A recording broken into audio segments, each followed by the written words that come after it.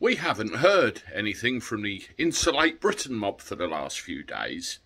They've decided to have a bit of time off for bad behaviour. I think the truth of it is they realise that Joe Public are getting rather cheesed off and something bad is going to happen sooner or later. Some video has emerged today of a little incident that happened last week, which does not surprise me one little bit.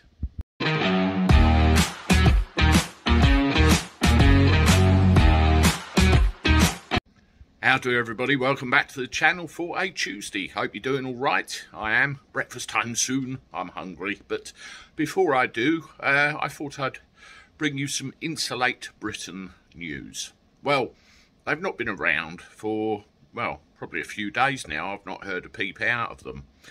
And what we were beginning to see was the general public getting rather pissed off, to say the least.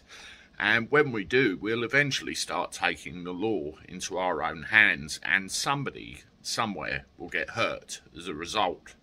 And that's what started happening with Insulate Britain. We saw when they blocked off 4 routes going in and out of London, people were getting caught up.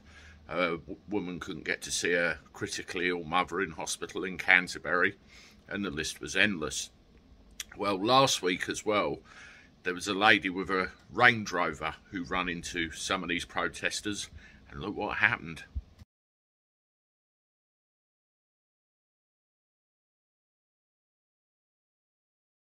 Yes, the lady was having absolutely none of it. It was, get out of my way, I want to get my child to school.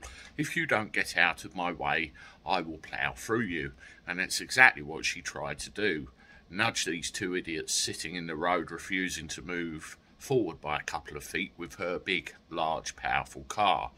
There is video of this incident you can find online, and one of the protesters is actually screaming in pain where she's been nudged across the road.